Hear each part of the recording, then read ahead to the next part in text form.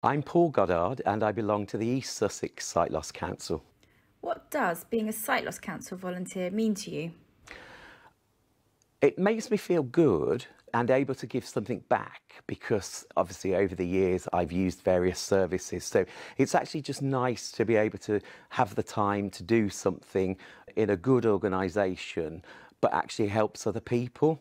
So what I get is make new friends and find out a lot of what's going on in the local area and local community, but also with local and national government as well, and be able to sort of feed into that and help shape future projects or campaigns, really.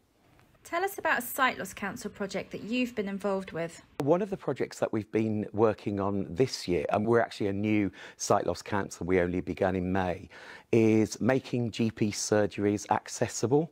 So whether that's information in your preferred format, or whether it's accessing an appointment or accessing the GP building itself. My surgery that we actually were going to work with were very, very reluctant and didn't engage very much. So we had to kind of find a different contact within the local PCT or whatever they're called these days.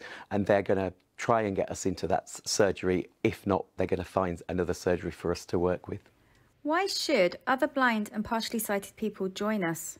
It's worthwhile that you're valued as a volunteer, because I think sometimes volunteers are tick box exercises where, oh, let's just get a few volunteers and that'll get us some more funding, or we'll say that we've got volunteers. But you know, you have a voice. The Sight Loss Council is a safe platform to raise issues in and to be able to discuss and disagree. So it's really, really good. And I would say if you can only spare a few hours, then the Sight Loss Council is the thing to volunteer for. You'll get so much from it, but you'll be able to give so much back as well. Join us and become a Sight Loss Council volunteer. To find out more, visit sightlosscouncils.org.uk/join-us. Sight Loss Councils and Thomas Pocklington Trust logos.